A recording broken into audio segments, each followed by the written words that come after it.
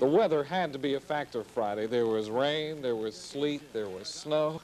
Well, it was a factor, Mike. It's no question about that, but it was the coldness more than anything else as far as the rain and it being wet. We've practiced in quite a bit of rain this year, and I'm sure that Boston College had too.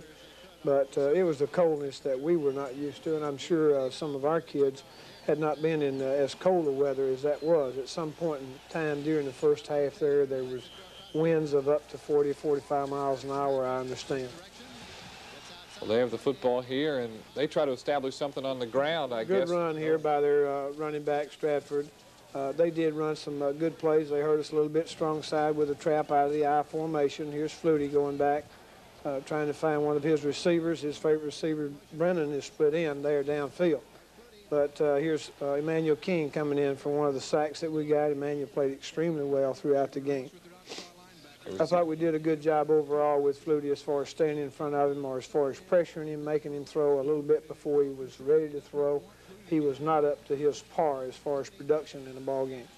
Here's the draw play back to the backside with Stratford running the football. A little bit of a Statue of Liberty type play. They had a penalty on the play, of course, and sets the ball back for them. That field looks awfully wet. Was it slippery out there? Well, it's wet, but the type of field that it was, I don't think it was that much of a problem as far as being slippery or anything. Here's a punter, has a snap up high, and he has to go up to get it. Makes him slow, and we have a punt rush on and take advantage of it, again, in slow motion here, and we just right in on top of him before he can do anything with the football. This was the key right here for our offensive team, I think. When you have the ball on the 8-yard line, you're starting right here, you need to be able to put it in the end zone. We falter here, have a procedure penalty, bring it back. We still have an opportunity to get it down in close enough to put it in for a touchdown, but we still wind up, when it's all said and done, settling for a field goal. Here's a little quarterback draw by Walter Lewis. It gets it down to about the 1.5, 2-yard line. And then their player, one of their best players, their linebacker, DeGrosse, comes through to make the stop on Ricky Moore. Van Tiffen from 19 yards away, and Alabama's on top 3-0 in the first quarter. Then we kick it away again. Terry Sanders did a real good job all day, whether it was kicking with the wind or into the wind, which kicking into the wind is it was a real strong wind, and we chose to squib kick it on the ground most of the day. Our defense holds again, and they punt it away to us. Punting into the wind, little man Greg Richardson does a real good job of filling the punts, made real good decisions all day and getting the ball back upfield for us. Alabama threw the ball only 12 times in the football game. Was it the wind or the wetness or the cold? Well, we felt like regardless of, here's one of the many fumbles that we wound up losing, just really slips out of Walter Lewis's hands. Here when we get the ball back again, run the toss play to Kerry Good. Running the draw play with the quarterback again. But as far as running the football, you're talking about and asked a question, Mike, we felt like going into the game that we could run the football on Boston College. We also felt like if it was rainy, a bad weather type day that presented some problems as far as throwing the football, that it would be to our advantage. Here's a big breaker, about a 22-yarder to Ricky Moore. Just a simple dive play up through the chute. Here it is again for 16. And you get him loose in the secondary, no one man's going to tackle Ricky Moore. It was cold, getting some hands warm with the heaters. I saw a lot of players around there. At the end of the first quarter, it's 3-0. Here we come back again with that dive play, gets 6 or 8 yards to Ricky Moore. They're pursuing the football, pretty rough now. Running the option play. Waller chooses to keep it. Takes quite a lick there. And it's still raining right here. It's raining, wind's blowing, and it's sleeting a little bit of snow mixed in with it. Come up with a 4th down situation, and we sneak it, and Walter Lewis does a real good job picking up the 1st down. Going to run the option play the strong side and wind up losing the football, putting it in Ricky Moore's stomach right here. One of 8 times that we fumbled the ball. Here's one of those times that we pressured Flutie, and we come up with a big interception. I think we're going to see it again in slow motion here. Freddie from the rear. Freddie Robinson makes the interception, yes. This is one of those times where we're putting some pressure on the quarterback and making him throw before he's quite ready to throw it. And we come up with a big play from the defensive standpoint. They're in on us right here real good on Ricky Moore. But Ricky Moore had another outstanding day for us, 109 yards on the day, the 4th game in a row that he's had over 100 yards, and I think it makes his 5th year for the season. Here's one of those fluke type things. We don't quite get the ball to Jesse Benders on a slant play. He's trying to make the reception. It bounces up in the air, and they make the interception. Here's a real good run and toss play. We lose the ball right here. You know, this is, it looks like it's getting to be an epidemic, you know, but fumble is, in my mind anyway, is the worst thing in the game. Kerry Good running there. He had 70 yards on the afternoon. And he lost the ball right there, but they ruled him down. Here's a toss play to Lenny Patrick. Does a real good job running right here. I tell you, losing Lenny to a sprained ankle hurt us early in the game because we had plans going into the game of playing Lenny and running him a lot. But he sprained an ankle, and I think that hurt us somewhat, losing him early in the game.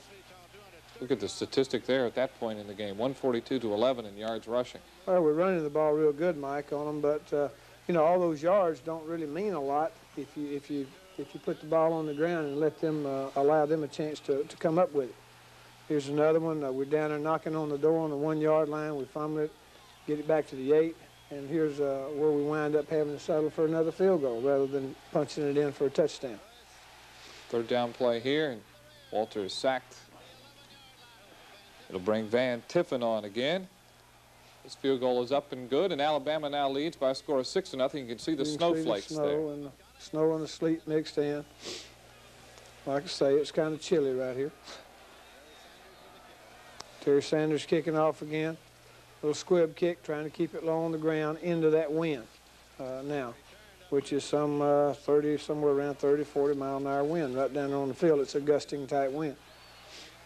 Does the wind affect the passing, no matter which way you're going? It sure does. When it's a gusting type wind, that means it's just blowing around. It's not blowing in any one certain direction. And you can throw a ball and it might go off course. It's really tougher on a receiver than it is a quarterback actually throwing the football. It's tougher on the receiver as far as his concentration on the ball and making the catch, making the play on the football itself. BC's driving here. Ricky Thomas with that tackle. I think this is BC's 66-yard drive here. Mistaken. We do a real good job of swarming the football here. But overall, I thought our defense played well, with the exception of 2 times, you know, they're late in the game when you say, well, they have to stop them. But the offense gave them real good field position. Almost a great goal line stand here. Went all the way down to 4th down. Well, we just missed making the play right there, back there for a little loss, and just missed the tackle there.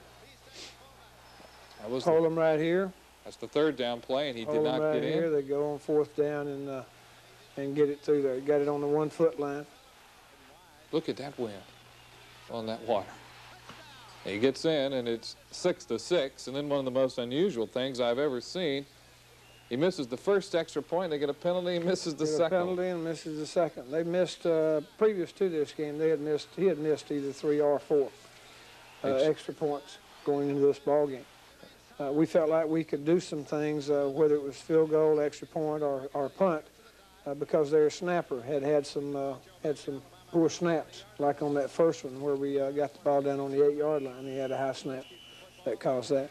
That's the last play of the first half, I believe, and Alabama will walk back and go into the locker room with the score all tied. Alabama 6 and Boston College 6. Alabama's only touchdown of the day came on a play by the special teams. That's a block punt, Mike, by Paul Tripoli, and here's Anthony Smiley picking it up and running back in. He's showing his old form of being a former high school fullback. Key block by Vincent Elder right there enables him to get across the goal line for the score. The extra point was good, and Alabama was out on top 13-6. We're in the 4th quarter now. There's a toss play to Ricky Moore back to the weak side, picks up 8 or 9 yards, which is a real good, consistent play for us all day. A handoff going inside for a couple. A toss play here to Kerry Good. Makes a good run, a good cut here, and gets a little added extra yardage tacked onto it with a face mask penalty. Here's a draw play that we'd run a couple of times earlier. It didn't look like it was going to work for any yardage here, but Walter Lewis just does an absolutely super job of making the yards out of nothing. Another play up the chute by Ricky Moore. Little fake toss play that we'd worked very successfully. They come in and got a stun on and catch us on that particular play. That particular time. Another toss play to Kerry Good, and they shut it off pretty good, playing pretty good defense there against it. Here's a big play in the game right here where they come through on a blitz. We fail to pick it up, and we get a sack, had the ball on the 15-yard line, and that put us back a few more yards, and we kick it a field goal, and it comes up just barely short. And the score remained 13-6. And here they go running the ball with their big fullback on us. They hurt us a little bit up inside with a little trap play, and here they try it again, and we shut it off pretty good. But like I say, overall, our defense did a real good job all day. Here we do a good job on their receiver, their tight end, who's their second leading receiver and the second favorite receiver of Flutie's. Here's a punt. Here's one you'd like to keep from rolling around on the ground this long and losing this much yardage. But overall, like I said earlier, Greg Richardson did a real good job and made real good decisions all day. And that's a time when there's a lot of wind and bad weather is when you want a guy back there that's going to do that. Here's a real good run by Kerry Goo, but at the end of the run right here, at the bottom of it, the guy tackling him puts his arm through and knocks the ball loose for a fumble. This is with about 8.5 minutes on the clock. We've got it 13-6, got the ball game under control and moving it. Then all of a sudden, lightning strikes, and we turn it over to them in good football position, and they take it right down the field and score. Here's a bootleg, lose containment on Flutie, which is one of the big things we wanted to do. We lost containment on him 2 or 3 times during the game, and he hurt us on it. But overall, I thought we kept containment on him pretty good throughout the entire game. As you said, they would take the ball on down the field now and put it in the end zone. They're inside the 10. Inside the 10-yard line here, Stratford, just a handoff out of the eye. Then we come with a little bootleg and hits his tight end in there for the touchdown. And they would make the extra point, and the game would be tied at 13. Well, actually, they're going for 2. They were going to go for 2 there, Mike, and they come up with a procedure penalty, which put the ball back 5 yards, so they elected to kick the extra point at that point to make it 13-all. They kick the ball on the ground here, and we fumble around with it a little bit, but we finally pick it up, and Joe Carter does a real good job of getting it back out to the 20-yard line. And we turn right around, turn the ball over to him again in excellent field position, in scoring position. There it is again, in slow motion. No, I just don't think we had the ball in there, and we give it to him on the 33-yard line. And again, they would take advantage of the turnover. They're going to take it right in like a good football team will, a good offensive team, and take advantage of the turnover. Here's a big play here to his favorite receiver, wide receiver, Brennan. And they give it to the big back, Stratford.